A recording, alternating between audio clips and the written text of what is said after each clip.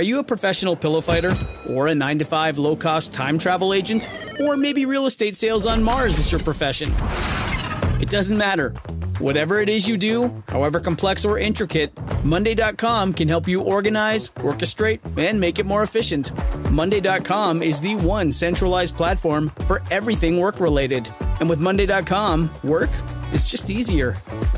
Monday.com, for whatever you run. Go to Monday.com to learn more.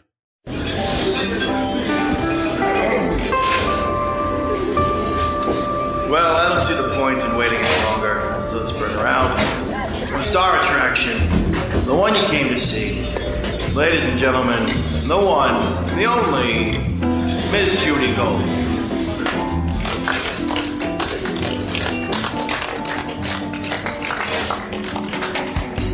So, welcome to Kill Me Now. What episode are we? 5. Whatever, you're not allowed to talk. And we're here with Guy Branum. I love Guy Branum. Me too.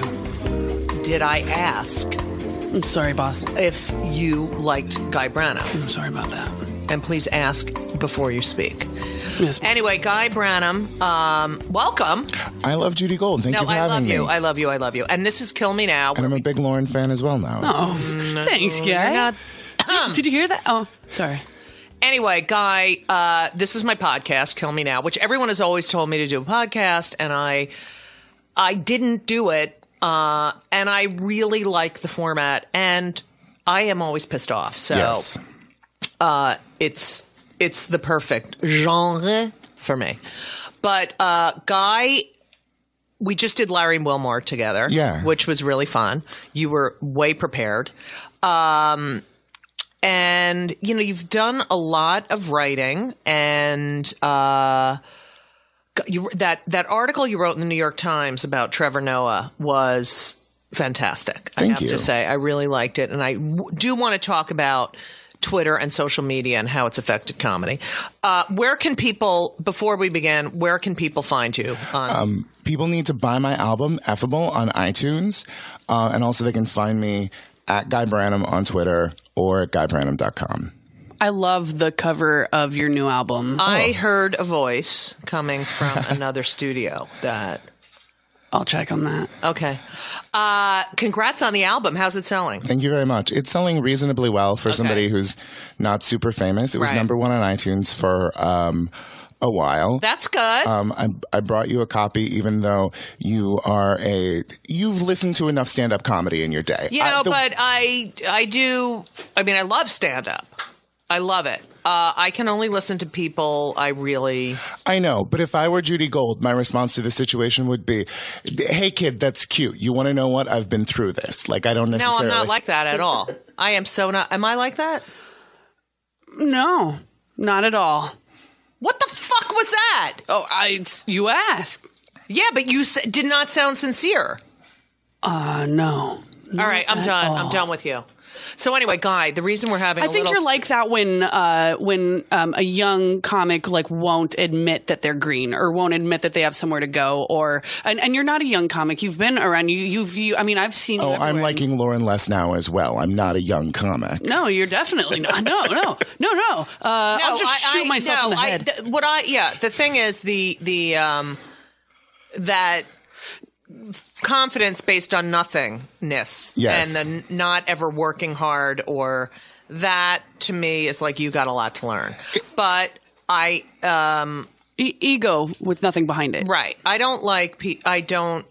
There's no ego. No one's better than anyone else. Just because, this business is a lot of luck, and you have to be prepared. I mean, if you're not prepared when your time comes or when an opportunity comes, then you're going to screw it up. So I mean, it is sort of like it's not the biggest thing, but I do sort of take some comfort in the fact that when this industry is really ready to come up and sling stuff at a 24-year-old guy or a super hot girl who's barely done stand-up comedy, like the likelihood of them fumbling that and then not getting a second chance is there, and that's always fun to watch. Right, and that it does happen, and it's sad, and I hope they learn their lesson. I mean, you're in this for the marathon, not for the sprint. And people cannot understand that. In LA, comedy is so full, stand-up particularly is so full of people who think that this is a a short road to getting seen. Oh, it's a vehicle. Yeah. They use stand-up a lot of people, and in the 80s and early 90s when after Roseanne got a sitcom and every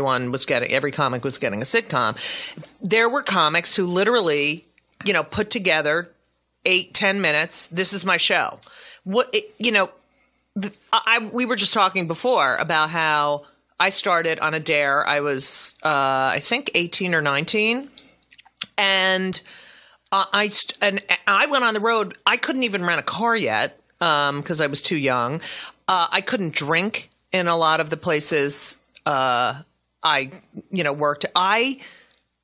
I was here before the social media, and here's my really funny Vine video, and now I have 1 billion followers. We had no cell phones. We had no internet. When we went on the road, it was like I carried my own coffee maker. Sometimes when I'm going to a college, I'll be like, how did they do this when it was maps? How on earth did they do this? Oh, yeah. Maps. There was no GPS. There were no cell phone. It was unbelievable. But you're 19 years old. Does it just feel like this is a fun thing to do, or did you really just... No. When I was a Secret Santa dare, right? So my Secret Santa had written me a note. You have to do 10 minutes of stand-up comedy and use everyone who lives on the floor as material. That's great. And so it was like God had spoken to me. Seriously. It was like, oh my God, I took it so seriously. And then I went, and when I did it, I mean, I was nervous, but when I went on the floor to do, it was in our lobby, and we had a great floor. So everyone did, like one girl, they had a play Let It Rain, and everyone poured buckets of water on her for each chorus. It was like a bunch of crap. I had to crawl unless I was outside with an apple on my head. So, and it was ridiculous. And then I ended up in the health center because I couldn't move my fucking neck. Anyway, that seems amazing for your core strength, though. Yeah. I wasn't thinking about that. Anyway, so the point is that it really, when I did it, was like an out-of-body experience. It was like, oh my God, this is what I'm meant to do. So did you say that Larry Ambrose was there the first time you did stand-up, or the second time? So the second time, I think I actually did it in a restaurant after that, whatever. But they did a show at Rutgers, and Larry Ambrose, Bill Sheft, and Adrian Tolsch were coming to do a show. And I guess the college was like, oh, we have a young comic. Could she do 5-10 minutes? And I did, and they loved me. And I just saw Bill several weeks ago, and he's like, oh my God, that face. I remember when you were 18 years old, So, and it was all about getting on stage, driving to it was unbelievable. It was, this social, I feel like it has sort of ruined in a lot of ways the process, maybe, or all right. So let's go back. I want to understand what you mean, though. I feel like these people think they can do a YouTube video and that's it. They can go in a club and stand there for an hour and entertain. You can't. It takes years. It takes 10, 15 years to know what the fuck you're doing on stage. And these kids, I feel like this fucking iPhone, like it's driving me crazy. Like, first of all, this is my kill me now moment of the week. I have the iPhone 5S as in shit, and it has no memory, and I fucking hate it. Anyway, so whenever I hold it, and I'm talking holding without headphones, my cheek hits the mute button. And I'm like, and my mother's 92. Hello, Judith, and it's just, I fucking hate it. I was just talking to someone else, my lawyer on the way here. Hello.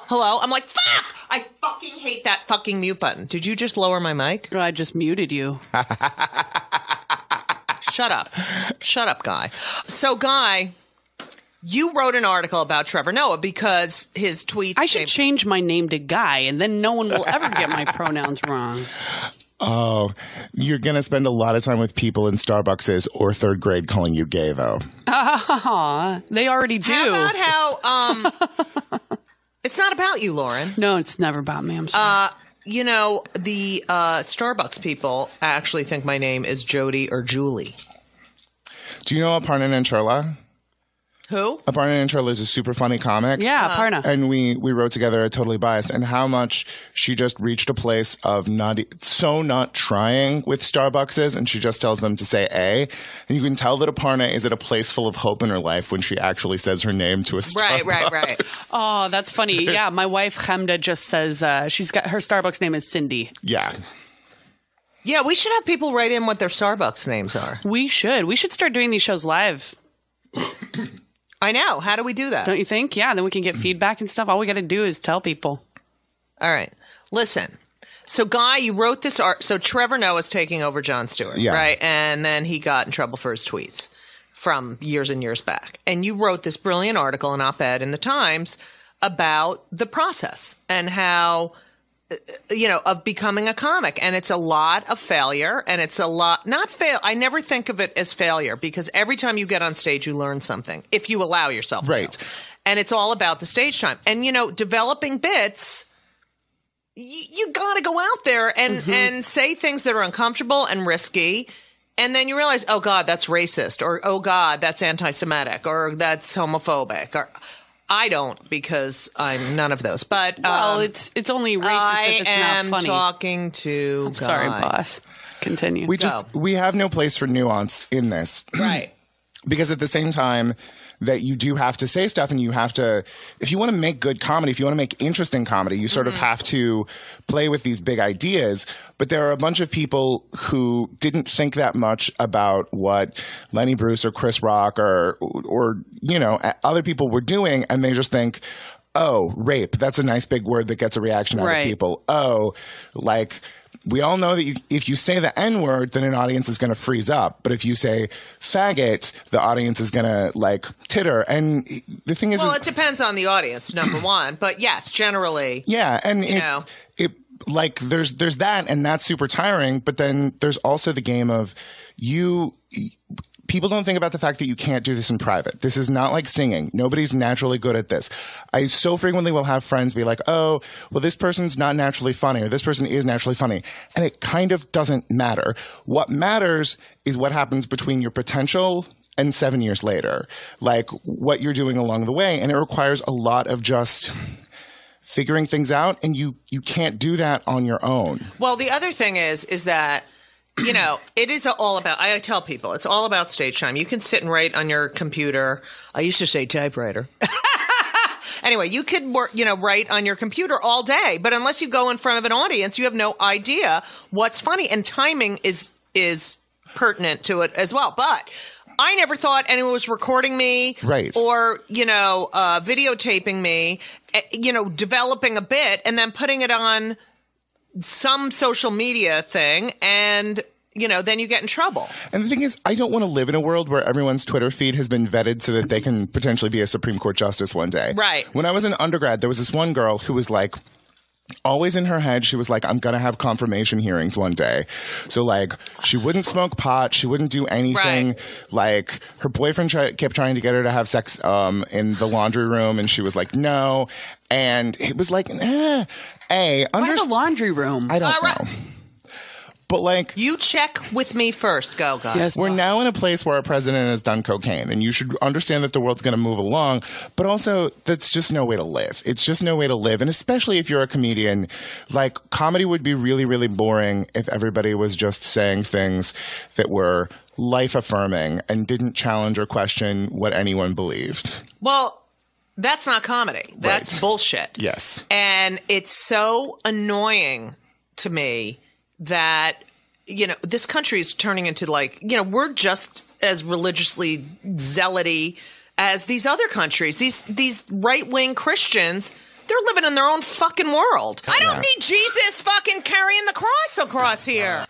Yes, I don't know who that was, but she's very funny. I mean, it's just so hilarious that up until George Bush got elected, we kept talking about how everything needed to be, all of our social services should be going through faith-based organizations, and we should be funneling a bunch of funds there. Right. And then suddenly everyone became scared of Islam, and then every penny that was ever donated to a mosque was suddenly potentially going to terrorists. And then Kansas was so worried about Sharia law being placed in And I was always like, is there going to come a day when they're going to pass one of those constitutional amendments in the Midwest that says remove, like, Sharia law can never be our law, and that has to remove their gay marriage ban and stuff like that? Right. The thing is that these people need someone to think for them. They are afraid of their own thoughts.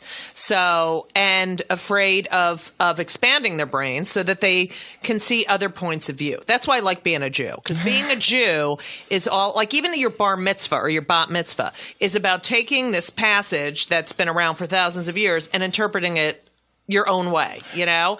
And we're taught to think of different sides of different, you know. I grew up in, like, the least Jewish place ever. So you were in Yuba? Yes, Yuba City. Yuba City, California. So it's like a little almond farm, like an hour north of Sacramento, a very sort of like farming place. Right. But my mom's family are Jews from Arkansas. No, they're not. Yes, they are. You're Jewy? Yes! Where's our bell? Our Jew bell. There it is. All right. Guy, I'm so excited. It's very exciting. But Did you get bar mitzvah? No. I mean, why? Because we were in the middle of nowhere. She married the goy? She married a goy. Like how Goya? Goyish. Like Southern Baptist. Like everyone in my town is either like from Arkansas, Mexican, or from this one part of India. Okay. But like everyone I was related to. A little late, Lauren. Go ahead. Like everybody in town.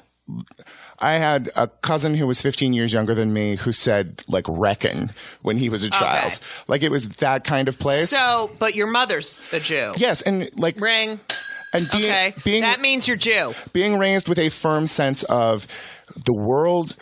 Like, the world doesn't work the same way for all people. Like, somebody's getting... Basically, her hitting me with a heart, somebody's always getting screwed over. Figure out who's being screwed over.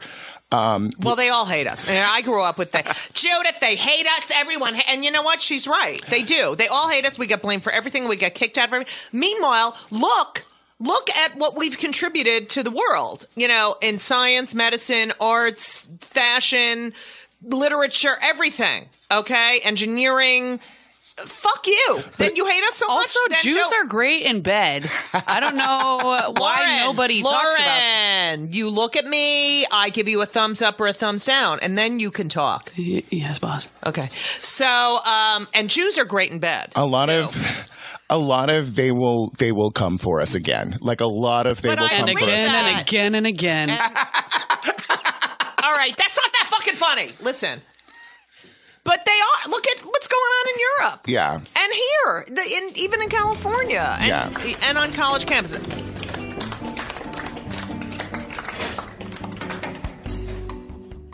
Welcome to Play It, a new podcast network featuring radio and TV personalities talking business, sports, tech, entertainment, and more. Play it at play.it.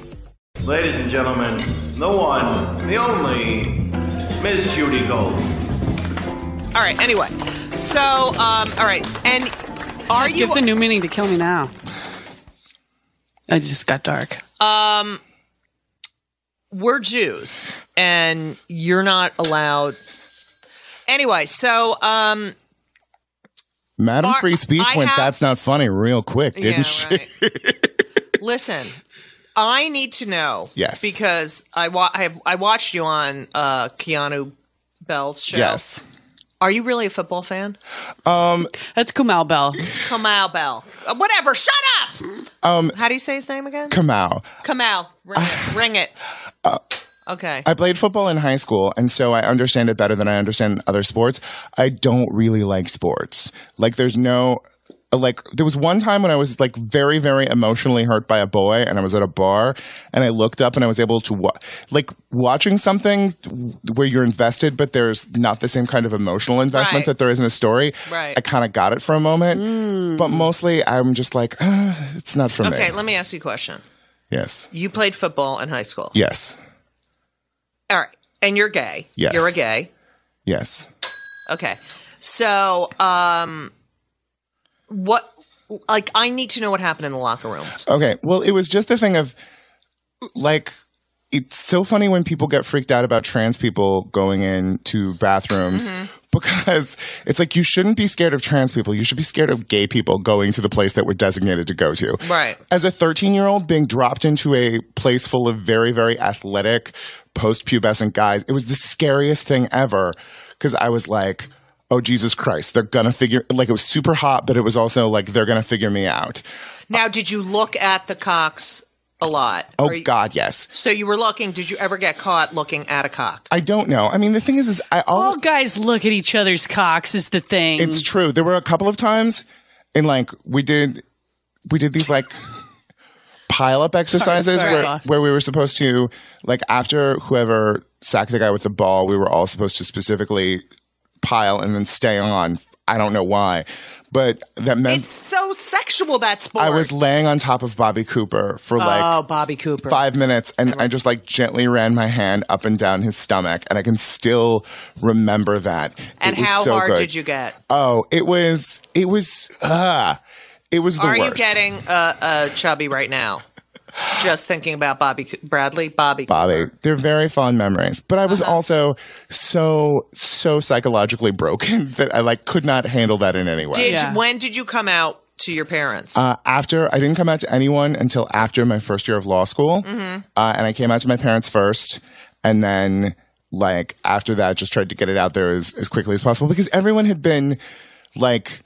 It was the terrible situation of everyone knew except for me. Right. And did you not know or you just didn't want to deal with it? Well, it's the interesting thing. And we need to talk about this because like female comedians coming out like well into life is a thing that fascinates me. The thing is as a gay guy, I knew it was making my dick hard when I was 13 years old. Right. I just were like, gay people are disgusting. I'm not one of them. There's just something different that's wrong with me. And it took like 4 years of Berkeley and a lot of like Shakespeare classes and chilling out and old Jewesses teaching me about Freud before I could sort of... I can't believe you're at Berkeley and you don't come out. And then I went to Minnesota. Minnesota. It was horrible. You know who went to Minnesota Law School? Who? Karen Bergreen. Oh. I don't know her. Oh, she's so funny. She's a comic? Yes, so funny. Oh, that's she's crazy. She's written a bunch of books, too, that are hilarious. I have to find out about this because, like, the University of Minnesota Law School is a place where comedy goes to die. Oh, yeah. She went to Harvard and then University of Minnesota. Oh, that's real fancy. Oh, my God. Yeah. You guys in a room. She's great. Anyway, but... So the whole time was just sort of like... And what year was this? Hard denial. So I came out in 1999. Okay. But before that, like my last year at Berkeley, I was writing for the campus paper.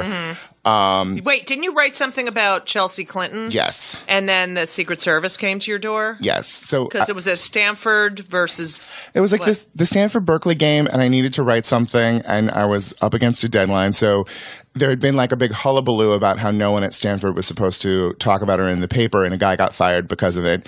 And I was like, oh, there are these like fancy rich people who are like blowing the president and telling him how great he is.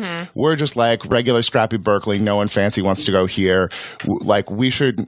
But Berkeley's also doing the job of educating 40,000 people from like lower class backgrounds. Right. And it's such a good school. I was basically saying we should trash their campus. Like the only thing that really separates Berkeley from Stanford is prettiness of campus because it's like 6,000 rich people versus 40,000 poor people. Right. But then I said that we should beat up Chelsea Clinton along the way. And that was a joke. It was a joke. Okay, what's terrible is I wrote in my column, Chelsea Clinton represents the Stanford ethos of establishment worship, which must be subverted and destroyed. The Associated Press quoted it as Chelsea Clinton ... must be destroyed. Oh, I fucking hate that. Of course they did. I react first, and then you maybe can have a reaction. It's so fucking unbelievable. Like when was it? I guess it was 2003 or 4. 4? It was 2004. That sounds right. You're right, boss. I am at a fundraiser for Howard Dean. He was in the lead, and I really did not like George Bush. So I'm doing stand-up. Janine Garofalo's there, David Cross. It was like, we're doing this fundraiser, and I say at the end of my set, first I opened up with my Dick Cheney, Mary Cheney joke, which was, I had this joke about Mary Cheney asked her mother if she could bring her girlfriend to the inauguration, and the mother said, "You want your father to have another heart attack?" Which was actually my mother playing part of. Lynn Cheney has never had that much emotion Right, in the entirety of her life. So I do that, and at the end, I was like, I was so stoked. Did a great job, and I really want that. I wanted George W. Bush out. And so I said, just remember, we have to get that living, breathing piece of shit out of office. Okay? I mean, it was like, I got death threats for my family. No. Yeah. I had. Wait, you got death threats from your family? For my, don't, sleep well tonight. And, if anything happens to your kid, it was like, God. Oh my God. It's like ridiculous. How much have you paid attention to Gamergate? Gamergates? Yes. Are you at all aware of that? No. It was these girls who basically made some relatively innocuous comments about the place of women in the video game industry. Uh-huh. And then all of the nerds got together and started sending SWAT teams to their homes and figuring out where they lived. It's basically just like the best example of the disparity in violence threats that happen to women who say something versus men who say something. Right. And it's terrifying. And these guys get away with, you think of all the politicians that cheated on their wives or been in these scandals, and then, rush, fat, fuck, no kids, 4 marriages, a drug addict, talking about Hillary Clinton, and her legs and her breath. Fuck you fat piece of shit. It's just, I don't understand where this shit comes from. All right, so let's go back. So it's 1999. It was just the thing of when I was at Berkeley in the campus paper, I said that I was not gay in my column, and the editorial board of the paper voted to disagree with me. And too much. Your heterosexuality was a typo. Uh-huh. That's great. So yes, I came out in 99, and it was terrifying, and it really was pushed along. What did your Jewish mother say? My mom cried. She was very upset. My dad said, "What, did God make a mistake?" And I said, "No, you did." And my mom, honestly, to this day, kind of believes if my father had managed tag teaming the Logic better, they could have talked me out of it. That's so ridiculous. And how old are your parents? They are now 62 and 63. I don't get that. My mother's 92. Yeah. What? I have a theory, okay, on the baby boomer generation and how conservative they are. It doesn't make sense because they were all hippies and free love and what the hell, right? But at the end of the hippie generation, I mean, they were all strung out, kind of destitute, probably didn't have, they were tired of all the drugs and all the shit. AIDS was starting to, there were sexual diseases. Get to the fucking point. So then the Christian movement comes along, picks them up, gives them water, says, "We love you." They're still coming down off of acid thinking they're seeing Jesus, and they get swept up in that. And no, I know. Well, look, Duggar had a friggin' abortion before, Really? Yeah, I think look that up, please. Lauren. Thank you. Yes, sir. I think, she either had an abortion, definitely had premarital Whatever sex. you think of those people. Are you talking about the little girl Duggar or the mom Duggar? The mom Duggar. Whatever you say about those people, that's a resilient uterus. That's a uterus that's been through a lot. But they are horrible people. Yes. And, the ones that head of the family research, anti-gay, gay, and gay. You're fucking 20 whatever years old. And one of those kids is gay. The statistics that 19 out of 19, how many? There's got to be 2.5 kids that are gay. I hate the self-righteousness of shiny normal people. Always makes me want to stab them, because you're always going to find out the terrible thing or just the not. No, but also we love you, the patronizing. Yes. But we love you and we're all sinners. I'm not a fucking sinner. But listen, here's my logic on my mom. I am, probably. Here's my logic on my mom. She just in a very, it's we're cross-pollinating Jewish mom with mom of loving gay son. So she really thought my place in this world was just to obey her, just to be the man that she could never be, go out there and do impressive things so she could brag about it at Target to other ladies. Right. And this, she just, she didn't understand So she's a Jew that goes to Target. So she's not really Jewish. She's not really Jewish. She goes to Target. What does she buy? She doesn't buy clothes at Target, does she? Target has good clothes. Okay, so she's not full Jew. Okay, ring that bell. Ring the bell. Okay. She does spend a lot of time explaining me how she paid less for the things at Target than she should have. I can't see if a Duggar and abortion, but they definitely compared abortion. Jess and Duggar compared abortions to the Holocaust. Unfortunately, a lot of them taste like chalk. And Thankfully, I found Crescency Relief. It actually tastes good. I have and relieves. That's because you went on a link idea. and a commercial came on. That's what happened. Look at the Duggar, Jim Bob and whatever the fuck her name is. Okay. They're so unattractive too. The fact that they fuck all the time is so That hair. annoying. That hair from the 1890s gold rush. Welcome to Play It, a new podcast network featuring radio and TV personalities talking business, sports, tech, entertainment, and more. Play it at play.it. Ladies and gentlemen, the one, the only, Miss Judy Gold. Listen. Okay. All right, go. So you tell me. Uh-huh. There are so many ladies who... I love that you say lady. I'm sorry. No, I love that. No one calls me a lady. There are so many... She's a lady. Oh, wait, we're on... whoa. We may not be able to sing that because we're on CBS and, they have to get the rights. All right, go. Comics of the 80s and 90s, the number of women who came out after 35 is, pretty significant. And, I feel like lesbians are better at talking around things than gay men are. Not you, Judy, but most of them. Basically, it's when did you understand that you were gay? When did you... So I always knew there was something different. From the time I was 3, I'm not like them. I remember when we moved to our house in New Jersey, we lived in an apartment, then we moved to the house. And I remember I knew that I would get crushes on girls and not guys. And it wasn't until I was an adolescent and you become sexual. It was the complete natural process of a straight heterosexual person. Well, I always just wonder about these people who say, because Wanda's pretty forward about saying no, I understood that this was a thing. I just didn't really go after it until later. But the people who say that I was 35 before I figured it out. That to me is ridiculous. I question that. Now, I always knew. And... I never talked about it on stage until I had kids because I really had nothing to say. Yeah. I was in a relationship. I was a comic on the road. What was I going to say? I'm in a relationship. There was no material. Well, there's the twin thing of just being a woman fighting through the system on its own had to have been super hard.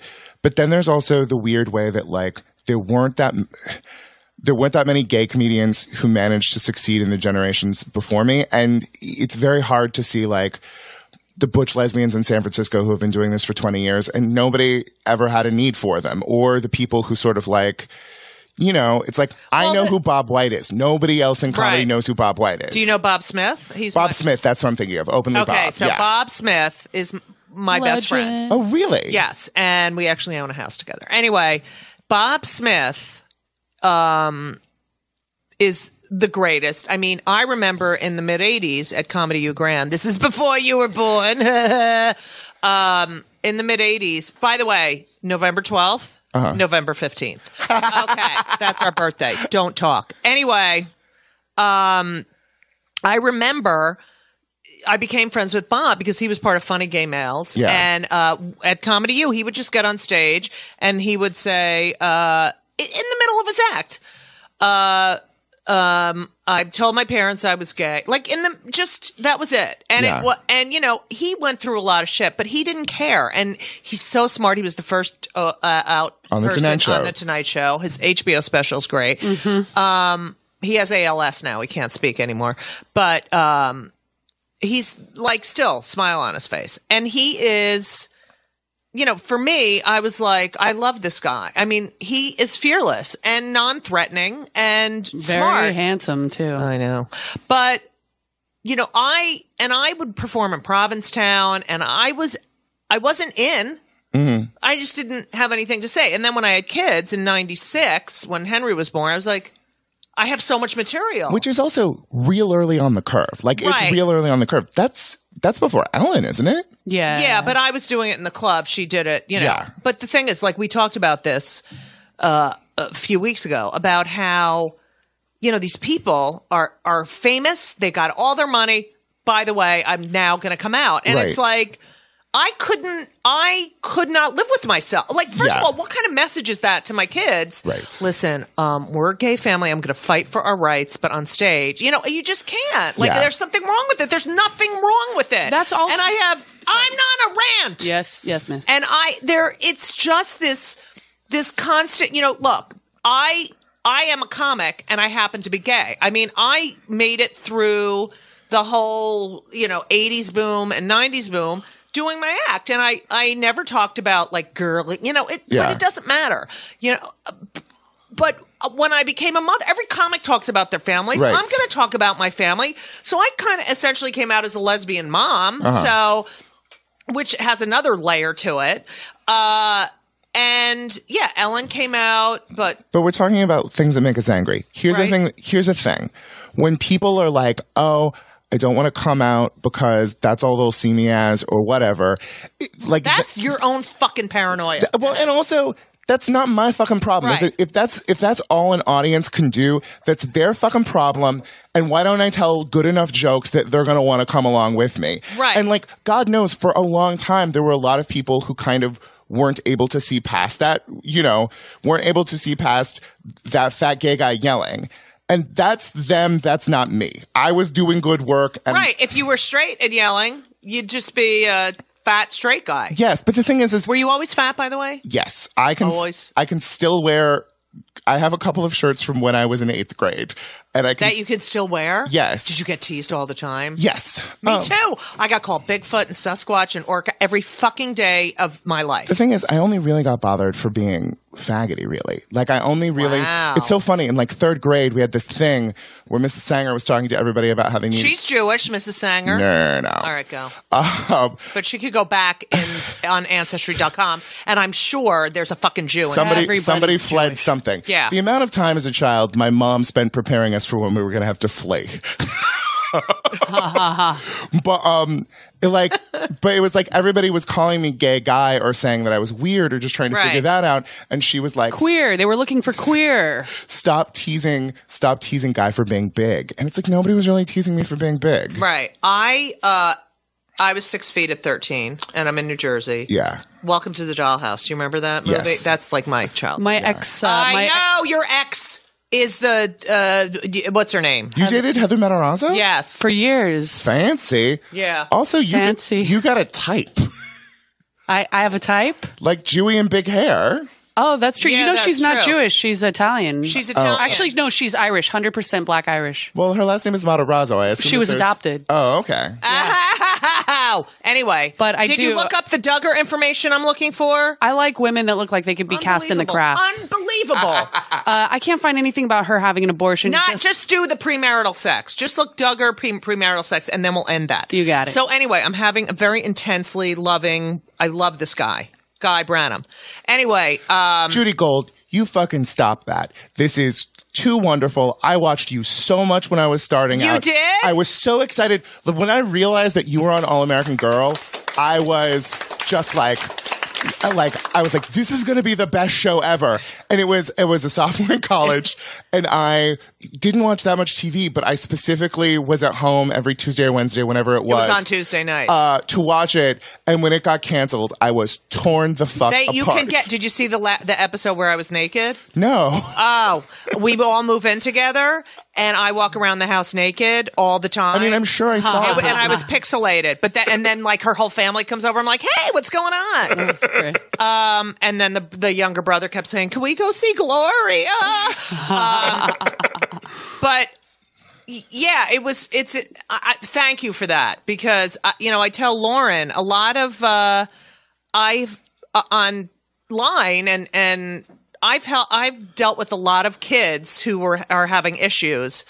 Anonymously, I don't talk about it at all, but there have been kids that I reached out to me and are now grown up. One was born a woman and was born female and is now male. And, it's just so great to be able to put on the TV and see some outspoken, Do you want to hear the best fucking story ever? Yes, the fucking best. Okay. I was in San Francisco for Sketchfest, and I basically had 2 interactions over the course of an evening. One with sort of like an out gay comic who was just from that generation before me, who were so scar-ridden by all of the rejection that he was kind of a dick to me the whole way up and just sort of didn't deal with me. So I had that interaction, and then I had an interaction with a guy who came out of the closet not that long ago and is still not so great about being around other gay people. Right. And I was just in very much this place of, there's no fucking place for me in this. Why do I do this? Blah, blah, blah. And then there was this gorgeous, gorgeous boy in the corner making s'mores for us. And Michael McKean or whatever his name was from, no, the one from Mad TV. No. Okay. That one has always been lovely to me. Okay, because I love him. Well, I was just trying to figure out who it is, and I wrote it down. Judy and Guy had a little note passing session go ahead. for those listeners listening over audio because it's a podcast. I went up to this boy to find out whether he was gay or not for one of the other gay comedians there. And before I had a chance to say anything, he was like, "Oh my God, you're Guy Branum." And I was like, "Yeah." And he was like, when I was back in Little Rock, seeing you on TV was like one of the first things that let me know it was okay to be gay. And I was like, first of all, isn't that make it all worth it? Made me feel old. Like, why? But no, it was so completely worth it. It was so completely. Do you know how many people come up to me and they're like, "My grandmother loves you," right? Or "My mother loves you." I'm like, "Fuck! What about you?" "Oh, I love you too." But yeah, it's so important. Like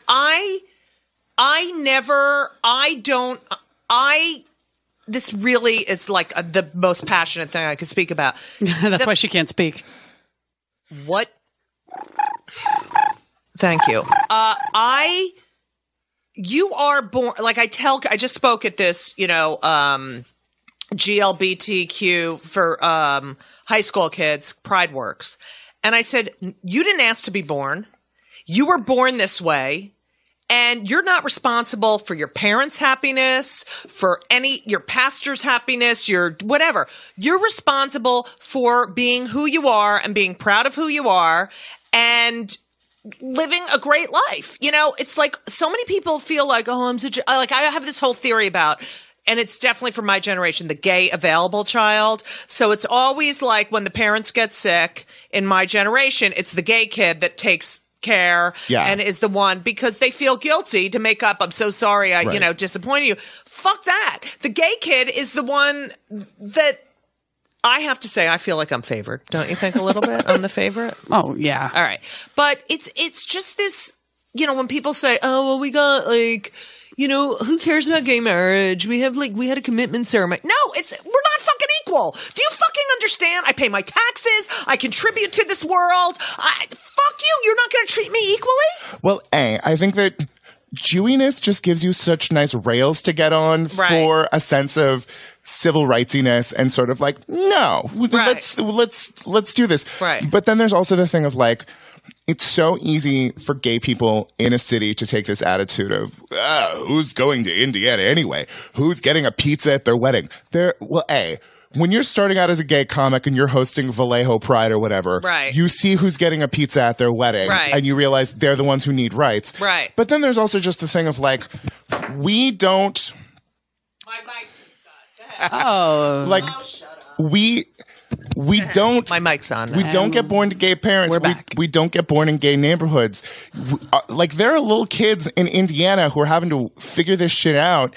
And we have no one to talk to. We need to do everything we can to make sure that they don't kill themselves. I always say we're the only minority with the good taste to kill ourselves. Right. We don't. Yeah, we don't kill other people. Well, also, we don't wait for a police officer to come along and do it. We just solve the problem ourselves so mom has nothing to clean up. It's just unbelievable that you could have a child, and I mean, because I have children, so I know, and just reject the child, for being someone.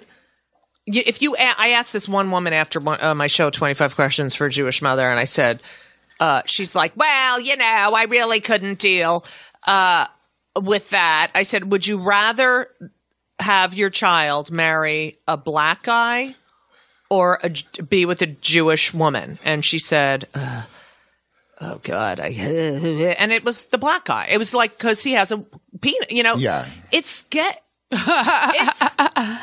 what? It's just ridiculous how important our peepees are. It's like, stop being so obsessed with our peepees, But it's just man. this Get over whole, it. like, it's who you love. And you're saying to my kids have no idea why our family wouldn't be as valid. Why I couldn't visit my partner, in one of these states in the ICU. Heather couldn't visit me in the hospital when I was there. It's beyond. The 2 mom stats are the best thing ever. You have a child with 2 gay dads. They're just as fine as any other child. You have a child with 2 moms. They don't die. Like, they just don't get, But like, the they're thing so much is healthier. that there's 0% domestic violence in gay. Look that up.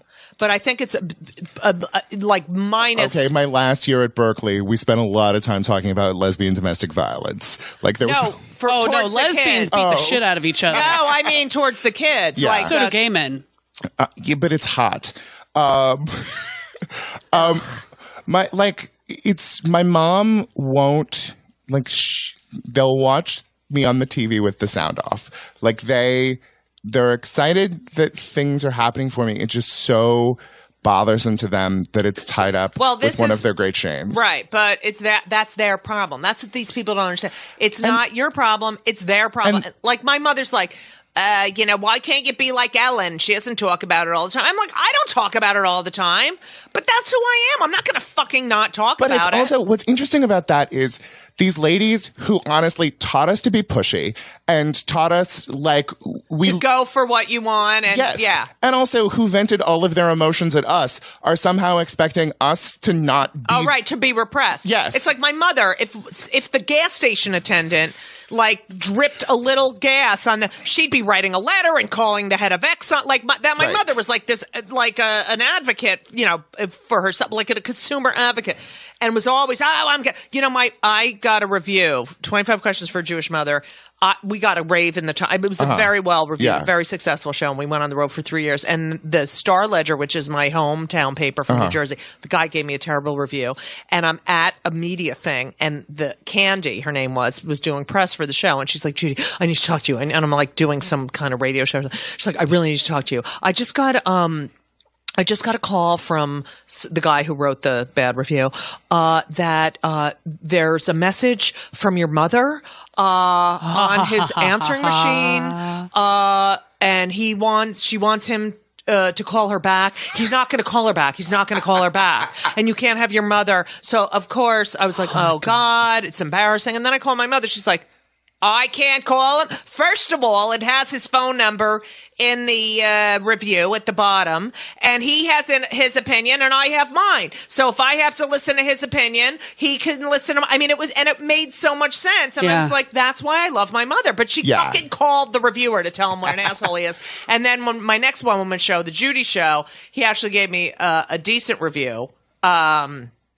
But, it said something about, my mother. There's something beautiful about the world that you come from never really getting you. Right. That I think is lovely. And also to your point about, I think that if you can do the work of figuring yourself out, coming out of the closet is so valuable because having that breaking point. Well, that's what Harvey Milk said. And because then everyone will realize, oh my God, my best friend's gay. Oh my God, my dry cleaner's gay. My bus driver's gay. But also internally realizing, oh, I'm not living for them. I'm not living for me. Yeah, and like when you accept that the structures of the world around you don't necessarily work for you, you can pick the ones that do work for you, And also this whole caring about what other people think. Like Elisa, my partner, who I love. I'll say something. We'll be out to dinner, and I'll say, "Oh, and Elisa and I had a fight about blank," and then we'll leave. Now they think we fight all the time. I said, first of all, I don't care if they think that. And second of all, they don't. And all people think about is themselves. That's all they fucking give a shit about. Well, also, you said you wanted to talk about social media. And I think the best thing about social media is getting everybody a lot more chill with being honest so that we can all be honest and not have to pretend that we're these people who don't fight or, But it's also like it gives a platform to people who do not deserve a platform. It also is... this is what I really find this sad. So I'm watching TV, that new fucking iWatch or Apple Watch is coming out. And there's a guy at the end of this commercial. I said this to Elisa last night. Like the end of the commercial, there's the guy is laying in bed and he's reading, and his watch makes a noise, and it's a heart pitter pattering, and he's like, like someone loves me. You need a fucking watch with a heart icon?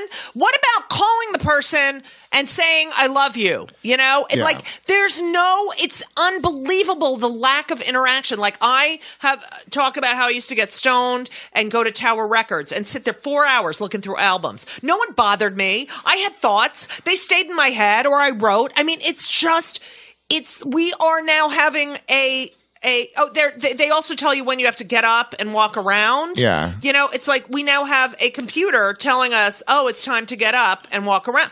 Just what the fuck happened? I do worry. Yeah. I do worry about people losing the capacity to think for themselves. The Uber driver who brought me over here just couldn't do anything but do exactly what the GPS was telling him That's to. what I did. I told him no, and then of course I realized the GPS was wrong. But anyway, I did Waze. Do you do Waze?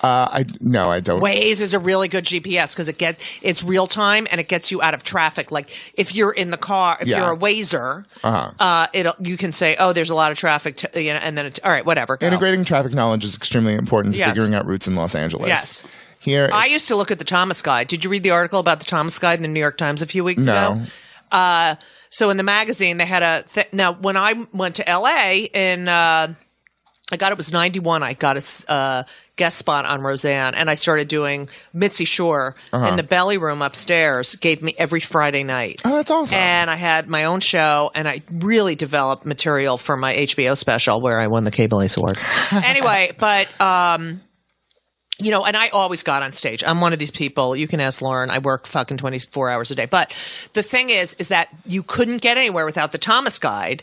And and it was this huge book, and it had every street and and people would say, I'm on page 42, G4, and that's how you could not get around LA without this Thomas Guide. Oh, that's so funny. And this guy talked about the Thomas Guide and how that was your intro to LA. It's like the MTA, like the subway system here. Yeah. Mm-hmm. And now it's like turn right. And it's like I realize now, after using the Thomas Guide, of course, really learned east, west, north, south, navigating the streets. But now with this fucking thing going, you don't even think about where you are. No one thinks, like, the arts are so, I just can't, like. That's what the government wants. Okay. So we can become more malleable. No, it's true. I feel like nature. I feel like a couple years ago, we went to Paris for my 50th, and I purposely did not get a phone plan. Yeah. It was amazing. And I remember that. I remember most of my life, I have not had a cell phone, Yeah. or the internet. I mean, I hear about people who just sort of like take a week off or whatever, and I'm envious of that. But it is that comic thing of I feel like I should always be working. So you always want to have the tools to be able to do the work. Right, but that's why I have 70,000 notebooks. Yeah. It's just, it's. But it's also social media work. It's also, I have. Right. It's like, you got to go on Twitter, and you got to go on this, and the Vine, and the Instagram, and I'm just like, I just want to read and think, and then write an article or get on stage. And it's like, unless you keep up this fucking constant. I feel like the anxiety level, the ADHD, this stuff definitely affects your brains. Well, absolutely. What's so fascinating is just from an evolutionary perspective, how limited an amount of time it is that this has been going on. Right. And sort of understanding things that when you're talking with someone over Skype, I'm sure that there are chemicals that aren't activating that you get from being around someone or those therapists that do, so many therapists do FaceTime and Skype. Phone therapy is the worst. I did. Oh, wait. I have the best phone therapy story. Okay. So when I lived in LA, I went to this therapist, Helene Green. And she wore really big shoulder pads and had these big glasses. Anyway, and you could totally see her clock that she used to stare at. Anyway, to tell you time to wrap up. So I go back to New York, right? and I'm doing phone therapy with her, right? And I don't remember when my appointment was, but I had this, standard appointment. So I call, no answer. I call, no answer. She calls and says, listen, Judy, I'm having a problem with the phone. I'm going to call you right back on my other line. She calls me back. We start therapy. All of a sudden, I hear horns beeping. Oh, shit. I'm like, you're fucking driving in your car? She was driving. And this is how stupid I am. I kept her for a few more weeks because it was so hard for me to say. Like, Judy, how did you feel about that? Yeah, exactly. Let me tell you, my I have a woman, Joy, who's come to me for years, and she cleans my apartment every other week. Okay.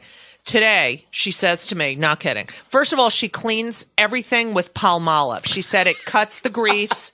It's like my floor is Palmolive. Well, that's what it says on the bottle. So anyway, today, I had bought, what is that? Not Scrubbing Bubbles, but the other one. Whatever. It's one of those cleaners. Fantastic. But it's got a thing on it that looks like Bubble. Anyway, so. Mr. Bubble? Shut up! Yes, miss. So anyway, sorry. Can we get a new mic? So anyway, so she is, today she says to me, listen, and I have 2 bottles of this cleanser, which is like a general cleanser.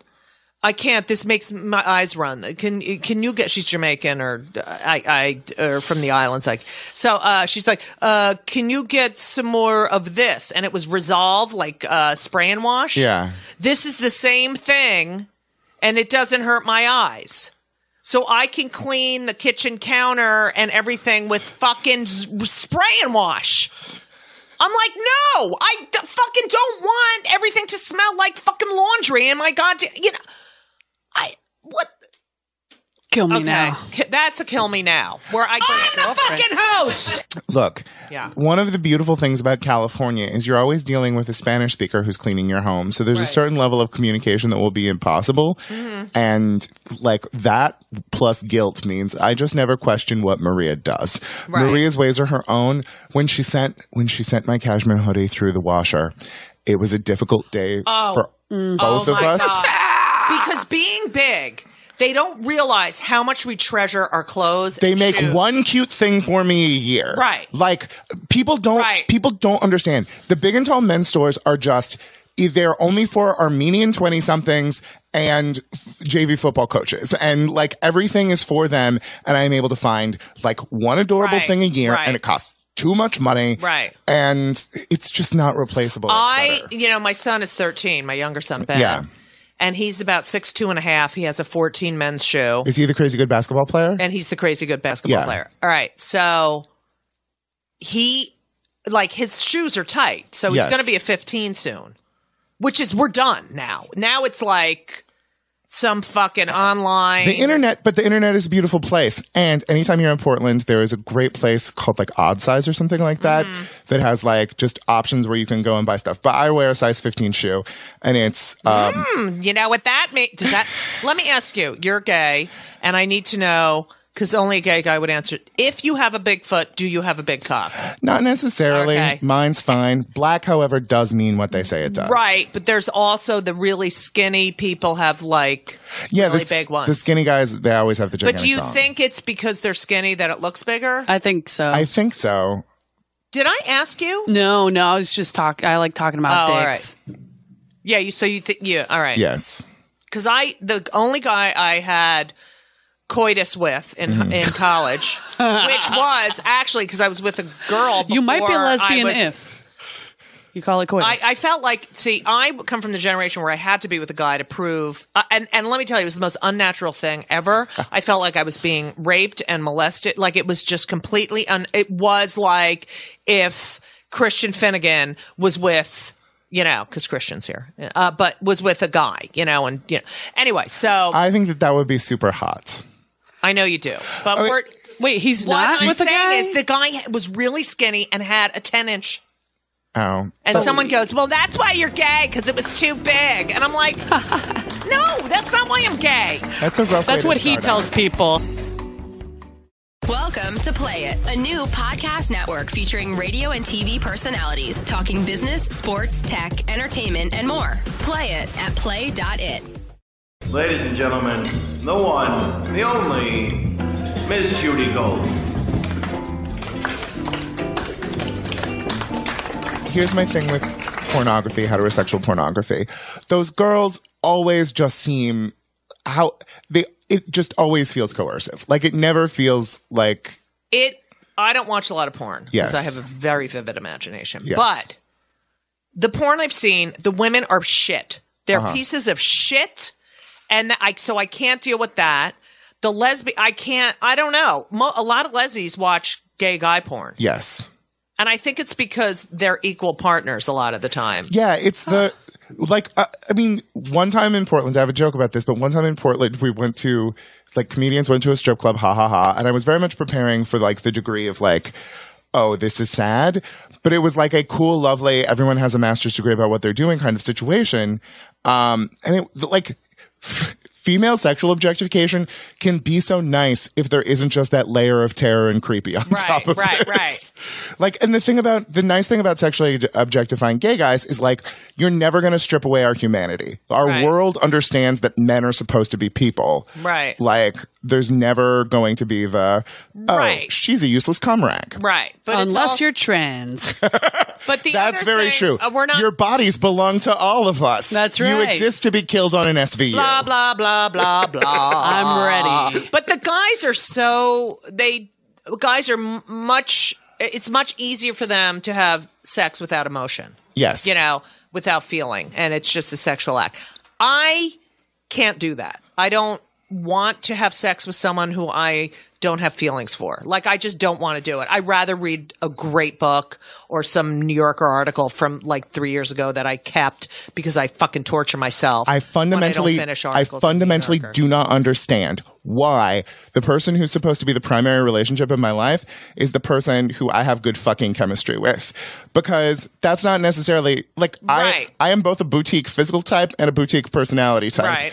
So you're either gonna I've had to deal with so many people's boring, stupid girlfriends or boyfriends. Right. And it's why don't I bring someone charming and amazing who I'm not having sex with? Christian, for example. And then he's not that great. And then He's pretty cute. Have some guy who shows up to my house when things need to get taken care of, and we take care of things. Now, I have my friend Dale. Who is my understudy in Clinton the Musical, which you both have to come see. I will. Eric, are you going to come see? Eric's an amazing photographer, and he's here taking pictures. Yeah, that's what I just said. Right. He's a photographer, and I was just about to say he's here taking photos. Yes, boss. But you had to say pictures. I'm the fucking host! Eric, is it photos or pictures? It's photographs. Photographs. Anyway. We were both wrong.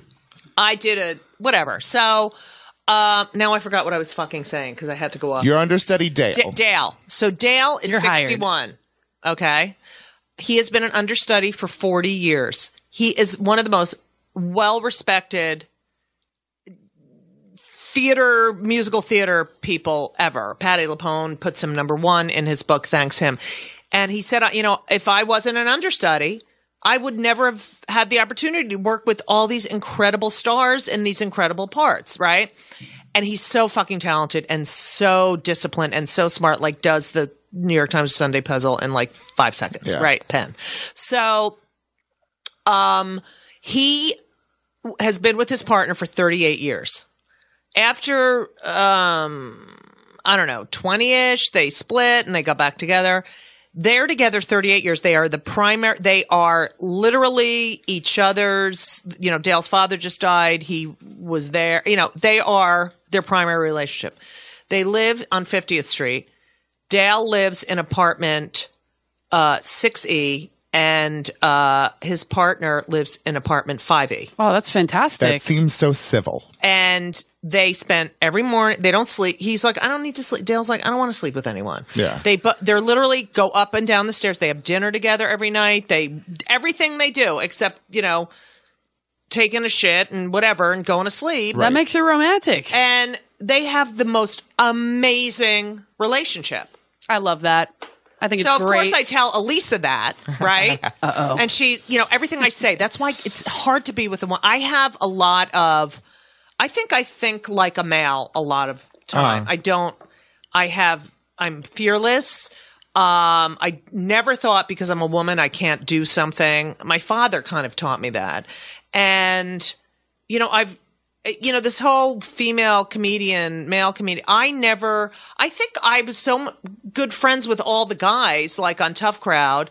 And, you Christian wrote on Tough Crowd, and I was sort of the token girl because I never wanted to fuck them. Right. I just wanted to talk and, But I think one of the things of stand-up comedy is everyone must successfully be able to be a 25-year-old boy in a hoodie.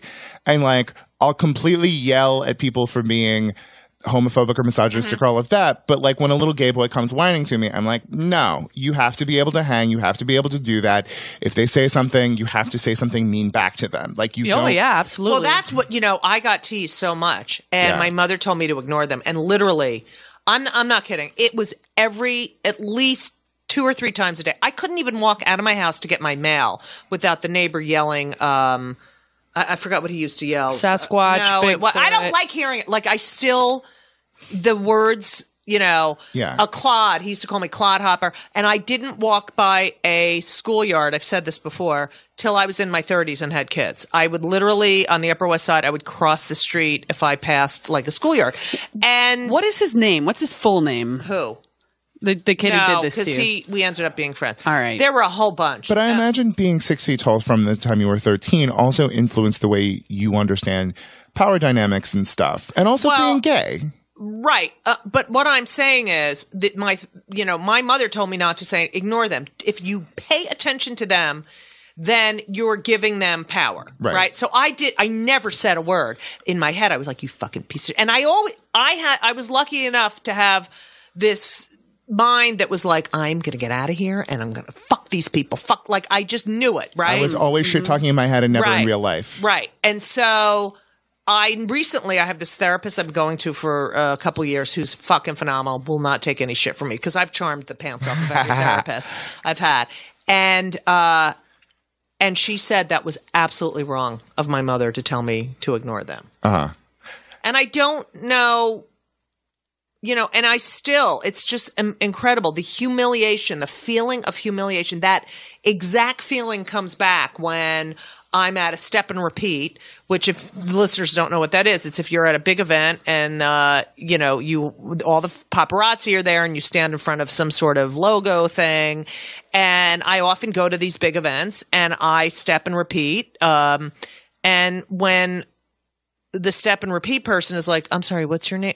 It's so humiliating. You just feel like, and I put myself as a comic in the most the probability that I'm going to be humiliated, but I can fucking handle it because it was so bad, nothing, I've been through it all. I've performed in the shittiest places and, bars and, it's just, I don't know, but.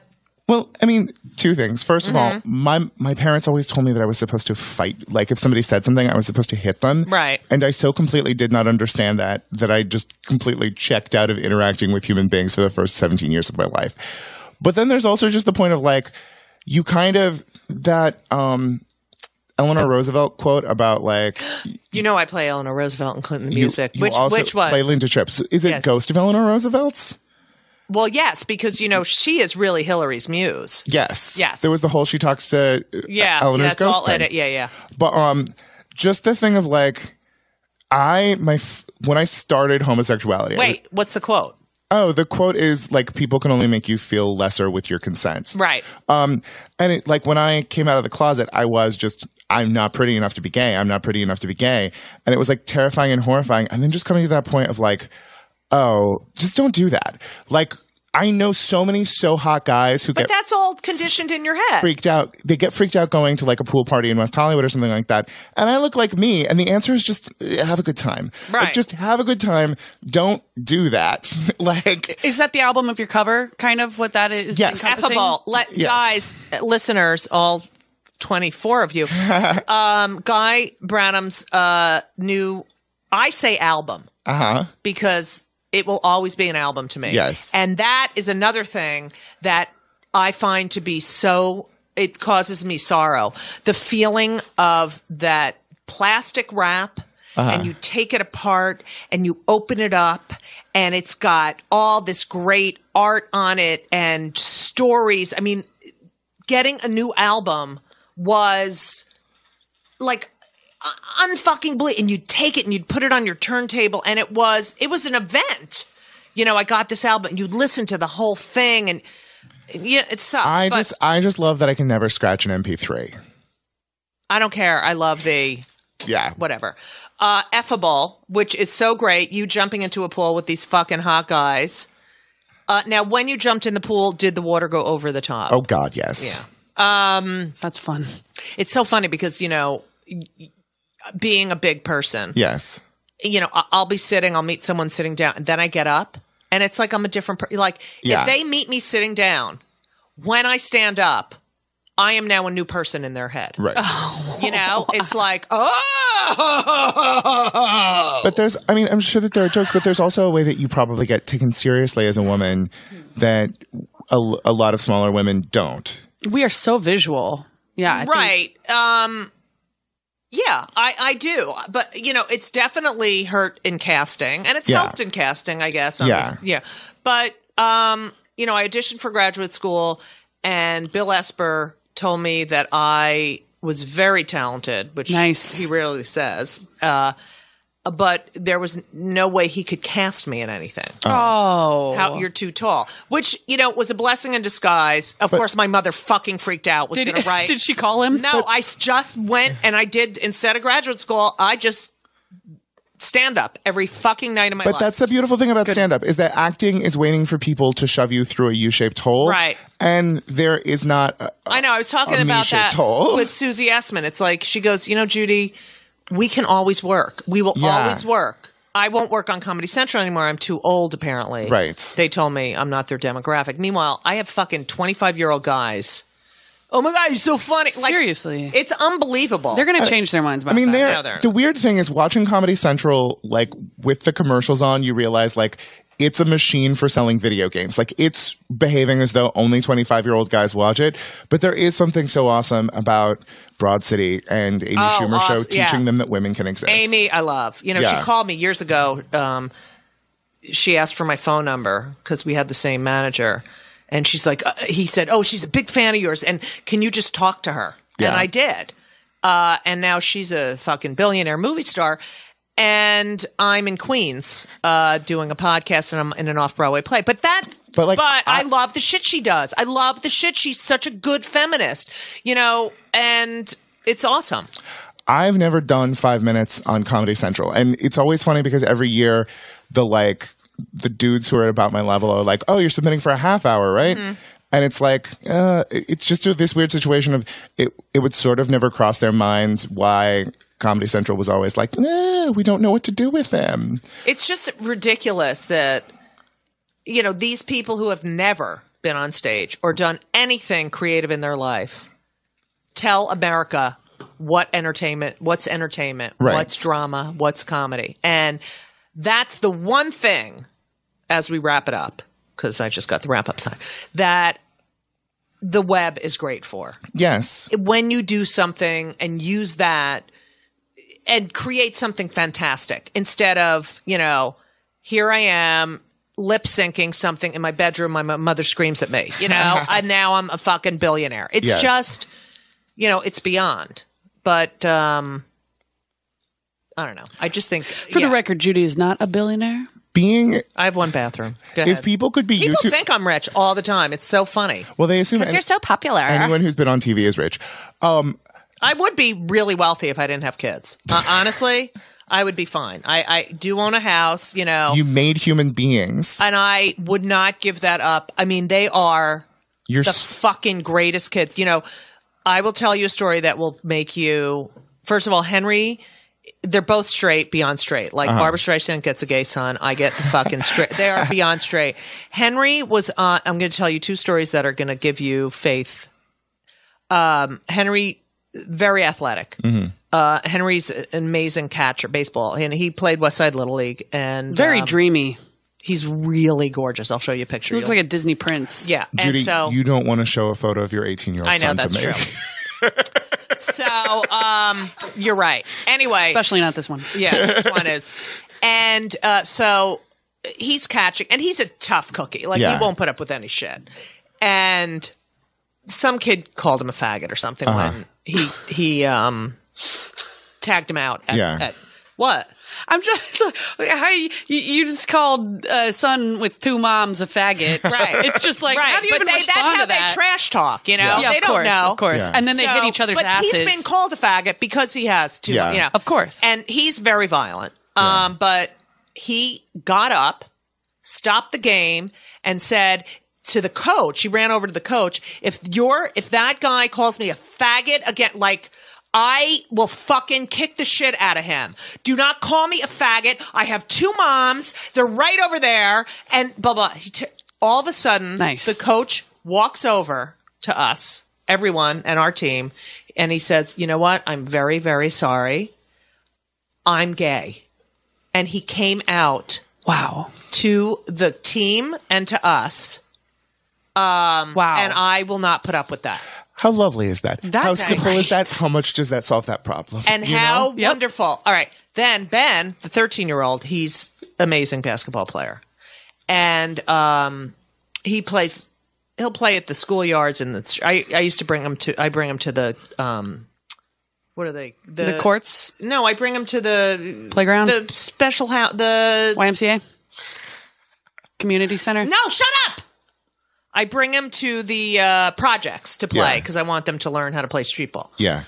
And then they're like, I used to play with the kids were so like, why you let your mother play? Yeah. And they were great. I love those kids. Anyway, so he's playing at a schoolyard or something, and this kid's like, you're fag. And Ben, so he's the one, he came out of me, Henry came out of my ex, but they're both. Yeah. And so Ben's approach was, after the game, went up to the kid and he said, why do you hate gay people? And the kid's like, I don't hate gay people. He said, really? Because when you use words like that, it makes you sound like you hate gay people. Yeah. And I have two mothers. And if you keep using those words, you know, everyone is going to think you're whatever in his 13-year-old thing. And just to see these kids stand up for themselves and their family. Yeah. You know, like Henry's in a frat. I go, does everyone know you have two moms? Yeah, no one cares. You know, he doesn't give a shit. And these kids are he's at University of Indiana in Bloomington. Yeah. And he never would they ever. Yeah. They're probably like hot. No, but they, you know, I don't know. Maybe it helps that I'm a comedian, but they don't care. It's lovely. The younger generation. And I saw a tear come out, and I love you even more for that. Go ahead. However creepy the internet and all of these things are, there is just the thing of like, we live in a different world. People are nicer. Like, you know, in 1963, it probably seemed unthinkable that we could, you know, live in a country that was less segregated. I really can't talk about how we've fixed race well. Baltimore is still on fire. You know, we talked about that. All right, then we have to wrap up. Right. But we did talk about the Baltimore thing and all this stuff going on.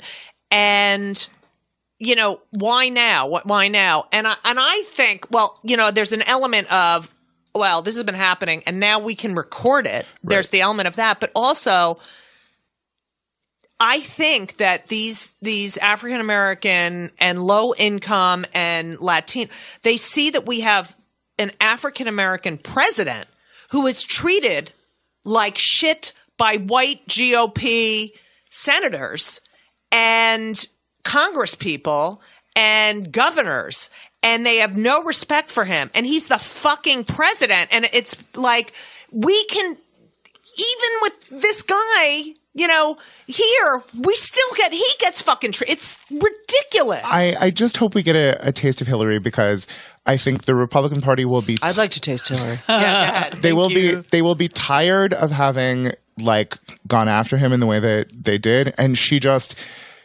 Obama showed up with like 4 years in the Senate. She's going to show up knowing every dead body in that town and having something on everybody. Is there anyone more qualified? It's crazy, and part of me, a little bit of me, is mad that America's first female president will be the appendage of a male president.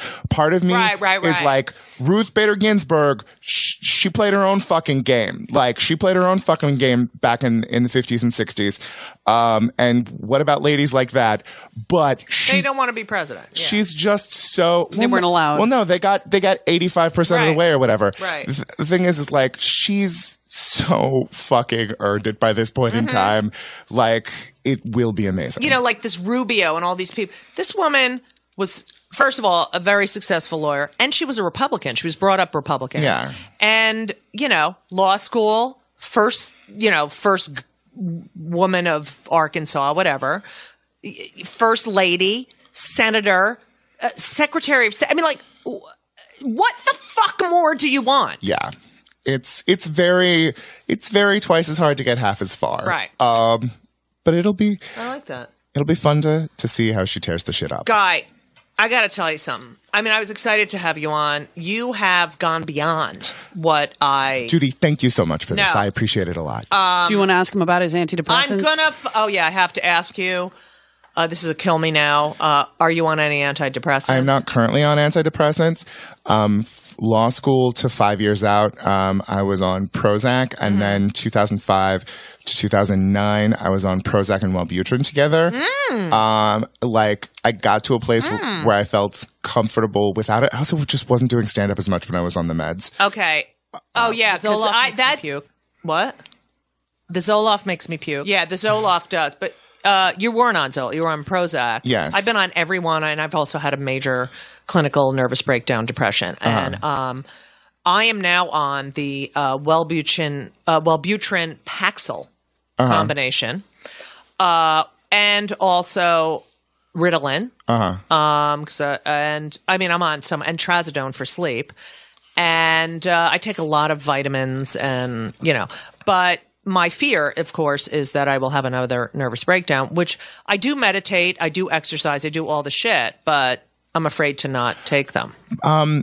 Marching my way out of my big depression is like that thing I can always look back to like, I did that, and I can do that again, and it's nice to have been through it. Mine was awful. I couldn't even speak. Oof. Yeah. Mine was a little bit of a... I heard a voice about someone else. I'm still marching out, but I'm shaking it off. No, I was dealing with this with Lauren for a while. Yeah. I really changed my thoughts about mental illness. But, look, we're creative people. We live in our heads. And you want to suck a head. And I hope you get to. I'd just like to go back for one moment because we brought it up.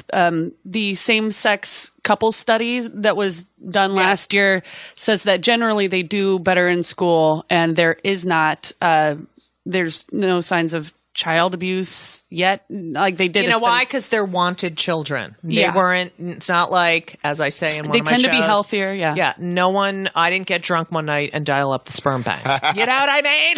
Yeah. It definitely cuts the argument that every child deserves a mom and dad. Right. Also, there's so many kids that are brought up. What about the people in 9/11? You have to read an article I wrote in Huffington Post about when I brought Ben to get his tonsils out, and they asked who the real mother was. Go. Also, Jill Duggar says she didn't fuck her husband before marriage. It's Michelle Duggar. That's the mother. Jill's the fucking kid. Well, yeah. Well, Jill's... I know. They just held hands or something. No, but, I mean...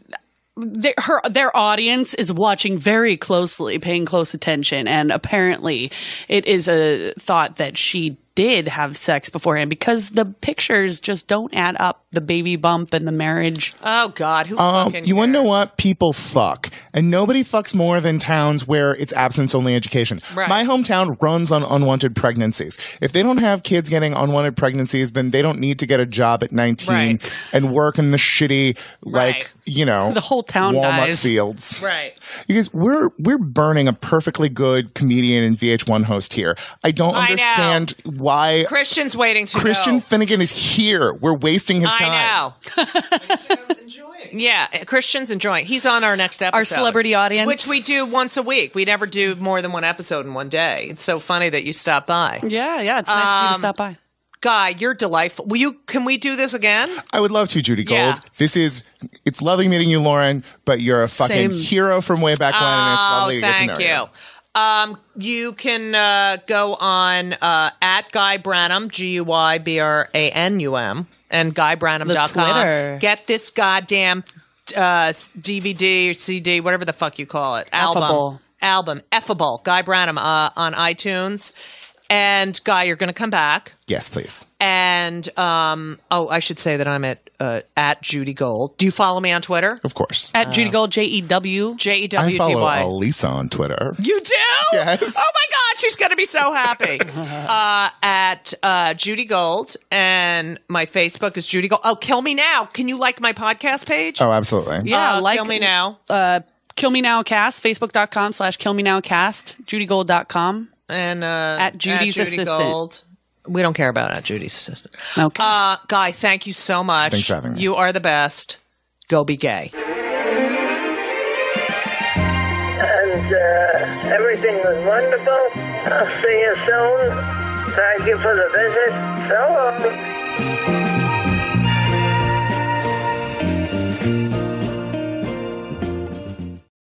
This episode is brought to you by Progressive Insurance. Fiscally responsible, financial geniuses, monetary magicians.